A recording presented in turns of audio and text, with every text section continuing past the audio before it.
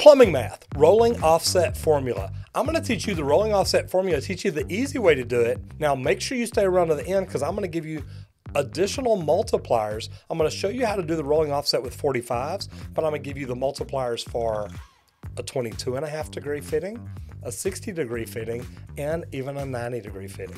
That's the easiest one. Anyway, let's get this thing going and let's show you how to do it. Now, if you've never been here before, or even if you have not subscribed, please subscribe and ring the bell and share this video with anybody that you think might need to learn how to do a rolling offset. So first of all, I just want to start off and show you like a regular offset.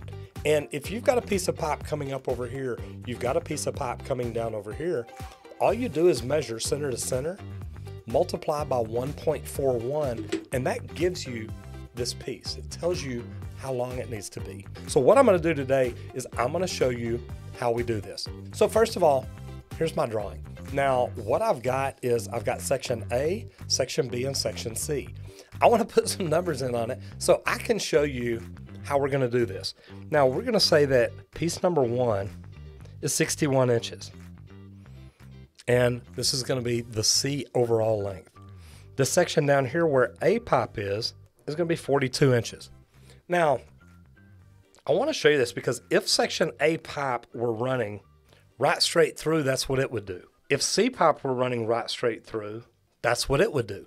So it's real easy to see what these would look like. Now, if we were doing just a straight center to center measurement, you could literally measure right straight across there and know what it is. But we're trying to figure this a different way. We're going to take an 8-inch rise and a 12-inch horizontal. So we've got 8 inches on the vertical, 12 inches on the horizontal. And what we're going to do, we're going to square those. The formula is A squared plus B squared equals C squared. So what we're going to do, we're going to take 8 squared is 64. 12 squared is 144. And what I'm going to do is I'm going to go ahead and bring calculator in here and show you what I got. 8 times 8 equals 64. So we know that that one's right. Then we're going to do it again. 12 times 12 is 144. So we've got these numbers right. So now we're going to add them. So that gives us 208. Now what we've got to do is we've got to get the square root of this. So to get the square root of 208, we're going to hit the square root. So what that gives us is 14.42. And I want to write that down because that's what we're going to use to multiply with. Now 14.42 is going to be our true offset. So we know that if we measured that offset right there, which is our true offset, it would be 14.42 inches center to center. But we don't have that. So that's what we use this formula for. So once we get our 14.42, now we're going to multiply by our constant. Our standard multiplier for a 45 degree offset is 1.414.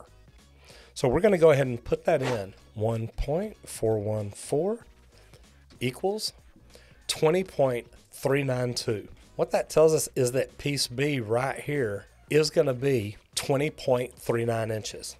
So I'm going to go ahead and put that down right here. And we got that from the 45 degree multiplier of 1.41. So what I'm going to do now, I'm going to go ahead and clear some of this back out. What we're going to do now, we're going to do this with a 22.5 degree. Say that the fittings right down here and right here were 22.5 degree fittings instead of 45. Everything changes just a little bit. We're still going to use a lot of the same numbers. So I'm going to go ahead and bring my calculator back in here. We're still going to take the 8 by 8. So we're going to multiply 8 by 8. We know that's going to give us 64. We're going to do 12 by 12, which gives us 144. And we're going to add those together. That gives us 208. Now we know we need to get the square root of that. Again, I'm going to put it back up here, 14.42. The multiplier for a 22.5 degree is 2.613. So we're going to go ahead and multiply by 2.613. That gives us a complete piece of 37.68 inches. Now, if we come back to this drawing, we've got everything that we need. We know our rise, we know our vertical offset, Now that we know this piece here, we can also determine our C's and our A's. So this is just fun to play with. It's fun to do. And really it shows you plumbing math is pretty easy. Yeah, right. Now I'm going to go ahead and keep this here because we're still going to use the 8 by the 12. We're using an 8-inch vertical, a 12-inch horizontal. But what we're going to do is we're going to change our multiplier. We know that we take the 208, we get the square root of 14.42. But what we're going to do now, we're going to take our 14.42, we're going to multiply by 1.155. What that's going to give us is a 16-inch piece. If we have a 60-degree offset, our total piece center to center is going to be 16.65 inches. Now, one thing that we need to remember, we need to subtract makeup. So if you're doing carbon steel fittings, you're going to take the carbon steel fitting measure from center to makeup, and then you're going to subtract that 4-inch in to get your cut. Now, on a weld fitting, you'll also need to allow for your gap. So just for example, I'm going to the Charlotte Pipe and Foundry Company's fitting book right here. And if you go to PVC fittings, it gives you a part number. You can see we're talking a 45-degree elbow, which is also an 1/8 bend. See the A measurement? So you're running 3-inch pipe, and it tells you that makeup on your fitting is 1 3/4 inches. You add 1 3/4, 1 3/4, you get 3.5. So any of these measurements that we've talked about, if this was a 45-degree, you would take off 3 inches, and that's going to give you your exact piece. Guys, an offset, a rolling offset, really isn't that hard to do. If you know your formulas, you know your numbers, it's something that you can do very easily.